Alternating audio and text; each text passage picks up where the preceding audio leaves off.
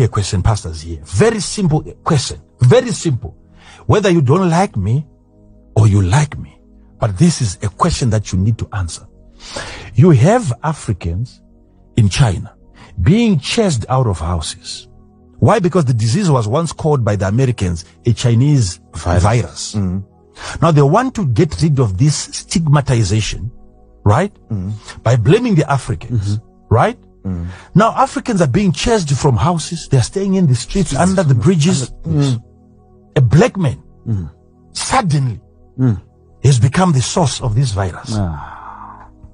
Now, this is the most amazing thing. And then you have the Chinese doctors coming to Africa. And we have the Chinese leaders receiving them.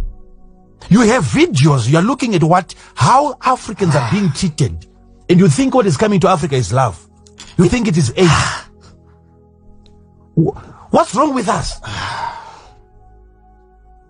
What has made us to believe that they want to save Africa? 10 years, this will be a Chinese colony. Because you cannot talk of political independence when you have no economic independence.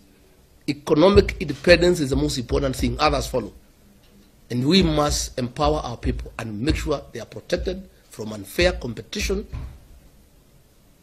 and mistreatment by people who do not belong here. And I'm not saying we have anything against investors. We want them to come, but they want them to work with us. And we don't want them to come and destroy the local capacity. And if we don't protect the local capacity and we allow the Chinese to kill the local capacity, they are quoting laws so that our people cannot compete. In another 10 years, when the entire local capacity is entirely destroyed, they will come back now and raise the prices. And there's nothing we shall do because we shall have no capacity. So this bill intends to protect the local capacity. We want them to partner with us so that there's technology transfer. We want our engineers to be parts of these projects.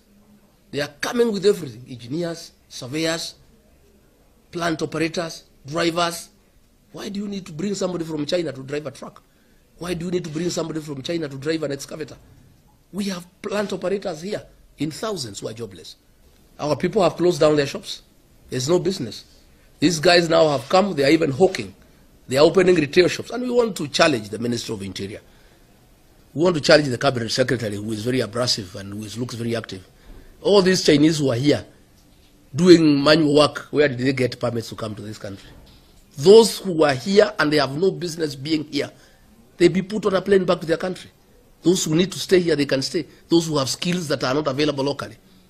But gentlemen, are you telling me that we have no people who can repair tubes when there is a tire burst? Surely, these people have come too much. This is an invasion. You know, a lot of people wonder how Dubai became a very big, famous and rich city.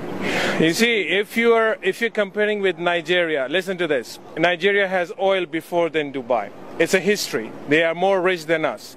They have agriculture, they have mining, they have everything, you name it, they have it. Am I right or wrong?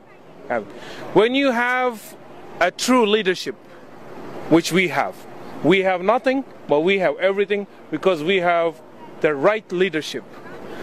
That's the only thing you need, a right leader for your country, not corruption. That's what brings your country at the top. You don't need anything. We want water, we don't have agriculture.